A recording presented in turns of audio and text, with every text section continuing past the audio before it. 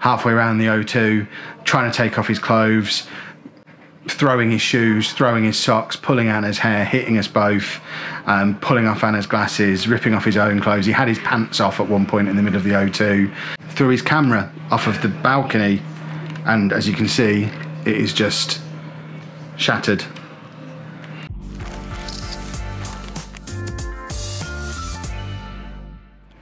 Hello folks, and welcome to day 2 of our summer adventure down here in London. We have had the most relaxed and chilled out morning we've had for quite some time. It's 11:30. We've not left this apartment yet.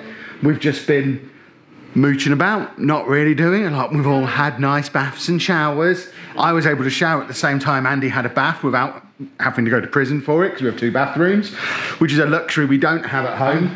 Andy's been watching lots of Challenge on TV. I've sat and read some comics. Anna's had a little bit of a play on her Switch.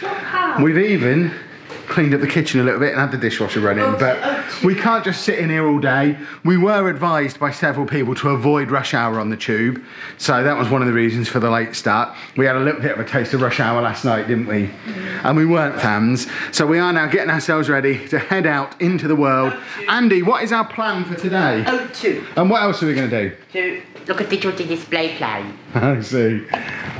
We do have slightly more of a plan than just go to the O2 and look at the digital displays, which is what he wants to do. The plan as it stands right now is O2, then jump on the tube over to Green Park, where we'll show Andy Buckingham Palace, and then from there we're going to give him the choice of just down the road a little bit to Piccadilly Circus, so he can look at more digital displays, which are a thing he's really into all of a sudden, or over a little bit to St Paul's Cathedral. If we don't get St Paul's in today, then we'll perhaps do that on Saturday, because Saturday we're planning on going on the Thames Clipper, the boat ride, down into central London, and we could potentially do St Paul's while we're down there for that. But definitely O2, definitely Buckingham Palace, and then we'll see where the rest of the day takes us. Are you excited, Andy? I don't know where it is, Andrew. Are you excited? Is that O2? Oh, Daddy, yes. I found What's the matter with you? O2's there. He's very animated today. O2's here. You're excited, aren't you? Let's go. Could I look any more like a tourist? No TV. I was all ready to leave, and then Anna realised she hadn't charged her phone, so we're actually leaving in 20 minutes. Another episode of Blockbusters it is! Well, another hour passed. We had lunch in the end. Saves us having to eat out, which is a good thing. Let's go to get Andy's hands on video. Yes. We are now heading there, to the O2. The weather out here is infinitely better than it was yesterday. This is a nice summer's day.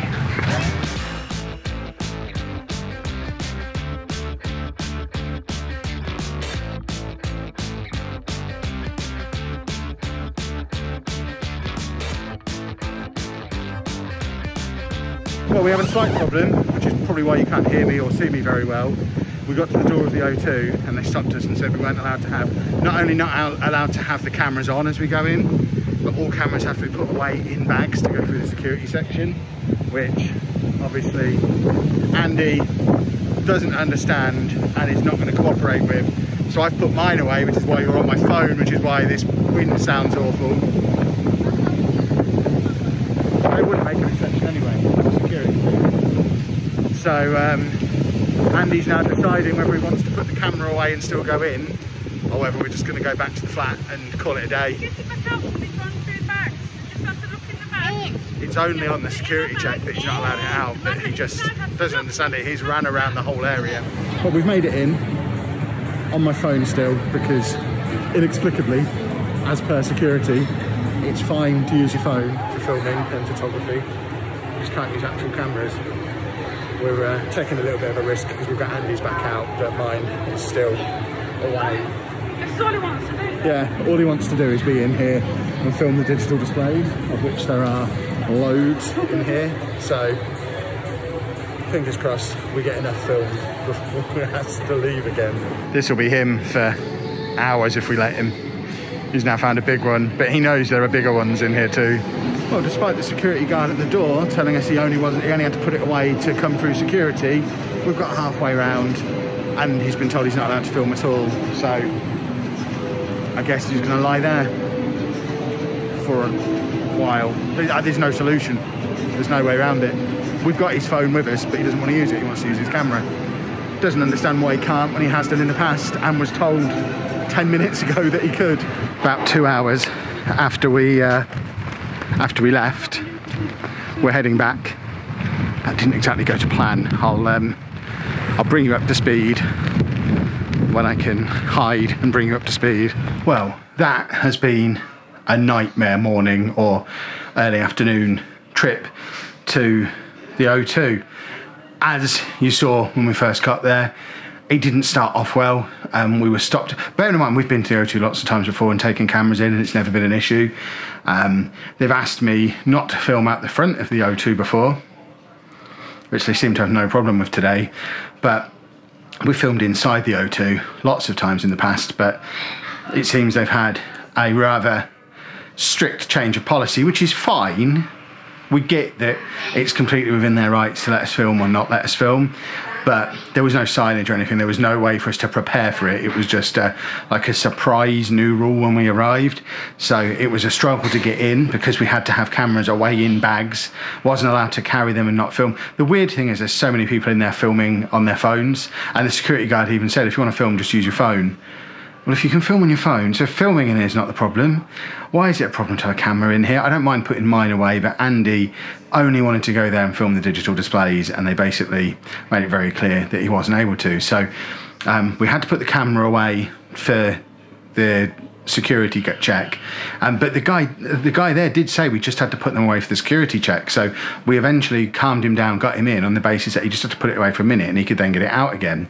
We then walked halfway around the thing. He did lots of filming in there. We were probably in there a good 15-20 minutes, and then security guards came over again and said he wasn't allowed to film. And at this point we were the furthest we could possibly be from the exit, so there was no way to make a quick getaway because of the pandemic and social distancing stuff. They were operating a one-way system and a one entrance, one exit system. So we were as far from the exit as we could get.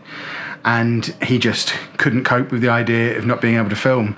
So we spent the next half an hour probably with him halfway down a set of stairs, halfway around the O2, trying to take off his clothes, throwing his shoes, throwing his socks, pulling Anna's hair, hitting us both, pulling off Anna's glasses, ripping off his own clothes. He had his pants off at one point in the middle of the O2. At one point he threw his camera off of the balcony, and as you can see, it is just shattered.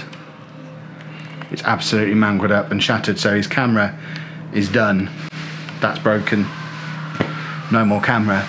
And eventually a security guard came over again, and because there was no security guards while all that was going on, they told him to stop filming and then just left us to deal with the fallout from it.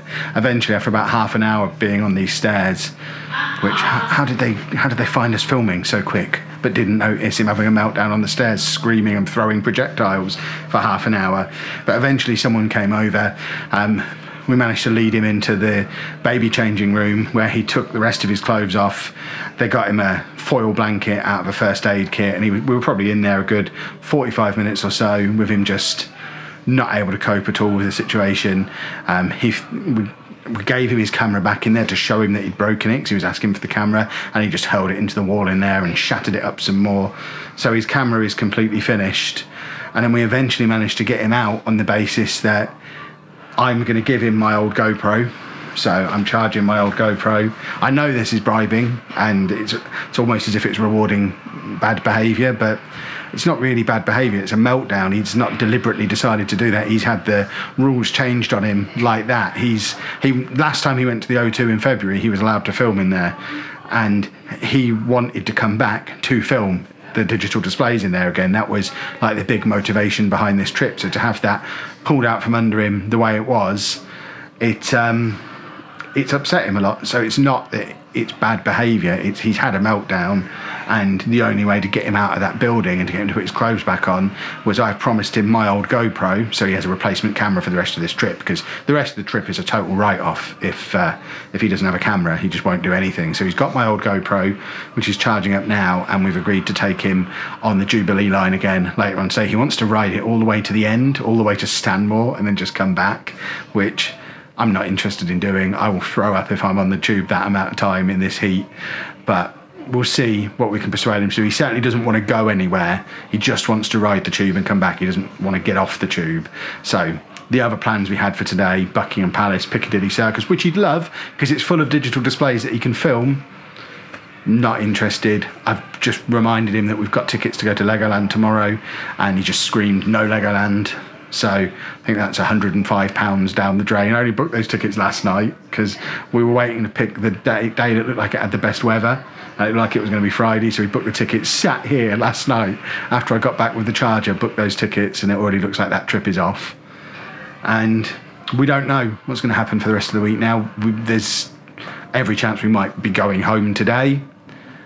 We might be going home early, maybe tomorrow, maybe the next day. We might have fun for the rest of the trip and it might all be fine, and we might go to Legoland and everything might be fine once he's fully calmed down and once he's got a new camera and everything. But it was an absolute nightmare. And he's so big and strong now that long gone are the days where we can just stop him taking his clothes off or just remove him from a situation.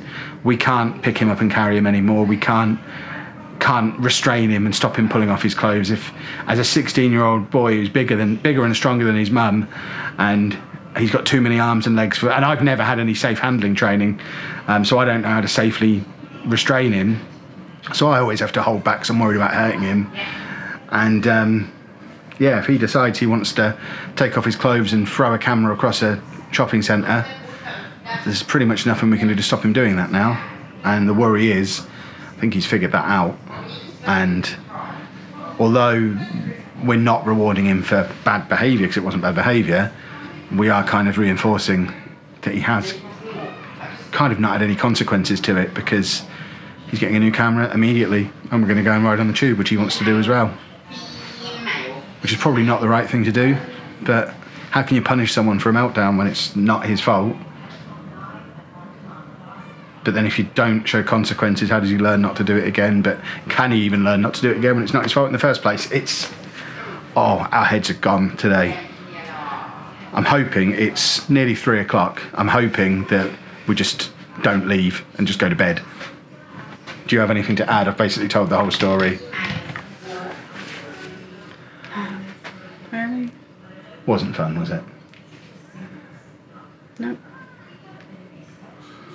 There's no controlling him these days, is there? No. So he pulled your hair out, didn't he? And was hitting you and trying to pull your top off as well. Thankfully I have 2 tops on. But... I would imagine you're covered in bruises though. It's not been a nice start to this holiday.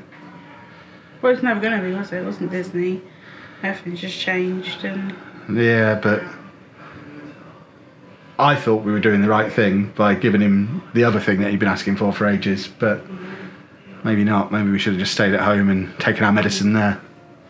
Legoland, you can change bookings, but you won't get a refund. Does he want to go ever? I'm saying that Yeah. You've got a year to use them, but you have to fill in a form. But I guess we just... What time do they close today? 7. I guess we give it a few hours and ask him again if he wants to go tomorrow. He might do once he's got a camera. I don't want to go out again today. Okay. My hair No, hurts. I know. That's what I just said. Hopefully he'll just settle down and that'll be it for today now. I mean, just watch challenge, I don't care. I just don't want to go outside. Yeah, that's fair enough. Let's go video. This has not been a nice holiday so far. Much later in the day. And you're feeling better now, aren't you, Andy?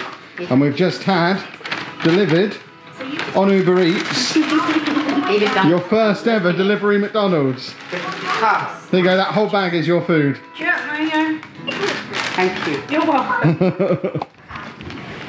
That is the quickest I've ever known delivery food come. I know it's McDonald's, so it's already cooked and ready, but me and Anna have ordered something off of Uber Eats as well. And I got the alert saying his driver was outside before we'd finished putting our order through. So, no, we're not having McDonald's, but you're happy with that, aren't you? Yeah, he's happy. We have a mat on the floor for mess. Right, this And his GoPro. is Andy's GoPro. Yeah. Listen, Do not drop the camera. you do not throw it. Yeah. You are nice with it. You are Yeah. careful with it. Yeah. You will not be getting another one. This is your last camera. Yeah. Yeah? Thank you. And you can use that at Legoland tomorrow. Don't mess around with the settings or it won't work. Do you need me to show you how to use it? Correct answer is. Apparently not. Turn it on. Is it working? Do you need me to show you how to use it? Here we are. Is it filming? Okay, now you have to be careful with it. Set, well played, see you in the final change. Indeed, David, well played, mate. First up, first through. It's always good, builds confidence in the team. Well. And we've got £4,000. Fingers crossed. That solves the problem. For now. My word, has this been a day. We got home from the O2 probably about 8 hours ago now, and we have just been in there slowly but surely calming him down. He is finally calm. He's just been chilling out watching Challenge, but he has now agreed that we'll go on the tube on Saturday, so 2 days time. Tomorrow we are going to Legoland as planned. He's now up for that again. He's had a McDonald's, he's had toast, he's had waffles and fish fingers and whatever else. He has eaten like nobody's business, but I think we are all good again now. And fingers crossed the rest of the holiday can now go as planned. If you have enjoyed this video, please make sure you leave a nice big thumbs up on there for us. Subscribe to the channel for more of our London trip, plus all the other vlogs. Thank you very much for watching.